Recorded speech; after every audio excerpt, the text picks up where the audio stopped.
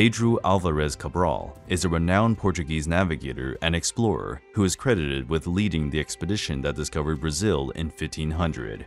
He was born in a noble family around 1467 in Belmonte, Portugal.